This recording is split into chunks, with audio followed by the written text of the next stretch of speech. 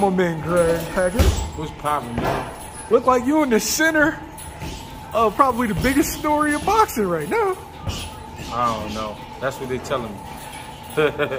Broner versus Ivan Radcash fell through. Yeah. So your fighter Hank Lundy accepted the fight. Yeah. So Hank Lundy, Hank, Adrien Broner, February 25th. What's your thoughts, man? Why was this the right fight to take right now? It's honestly the right fight for both of them. It's the right fight for Broner because Hank is somebody he's familiar with from sparring, shit like that. Hank a little smaller. And Hank could get you.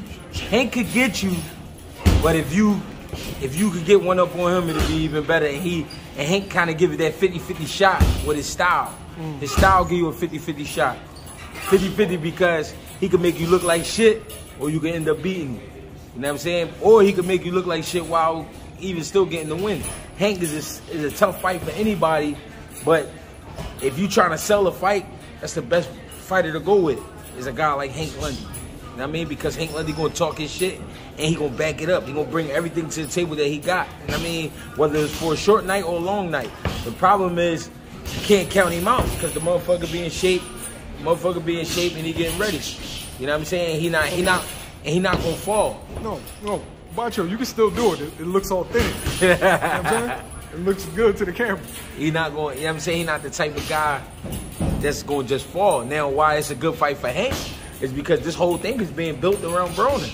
So a win like this for Hank, put his name in stone because Broner is a 4-time champion. Now, Broner's obviously a bigger name. Yeah. But Hank's been more active than AB. Right. AB's been out of the game, out of the ring for what, 2 years? Almost 2 years? It'll be 2 years by the day of the fight. Yeah. So, are people sleeping on Hank in this fight?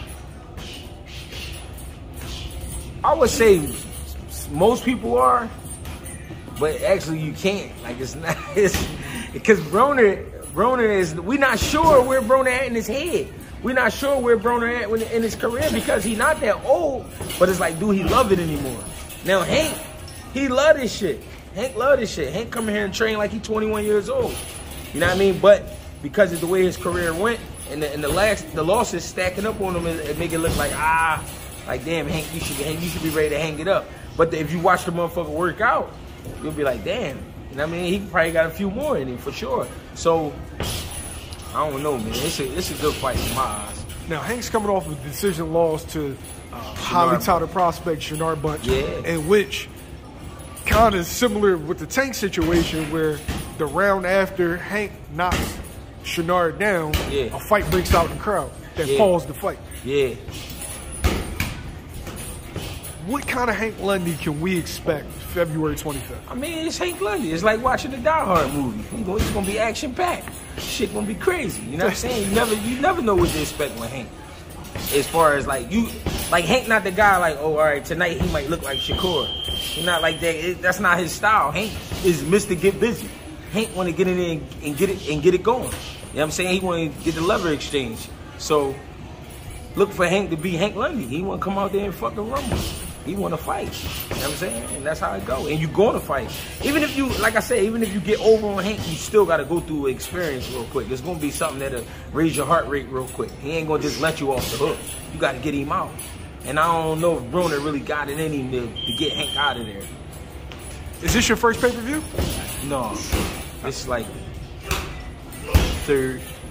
Yeah, third. I did 2 with Gage. Okay, the BKB? Yeah. Okay. Yeah, did 2 with Gage. So, I don't know. It's a good fight, though, in my eyes. I like the fight. As a fan, I like the fight. It's an entertaining fight. It's one of them fights you can't really say, like, I ain't watching that. You're crazy if you don't watch I gotta watch it. Yo, bro, I might slide down with you, man. Yeah. Bro, I ain't gonna hold you. It's one of them Jones, man. It's just one of them type of fights. Like, it's gonna be action. They're gonna be talking their shit. You know what I mean? And, you know, it is what it is. It's gonna be one of them good Jones.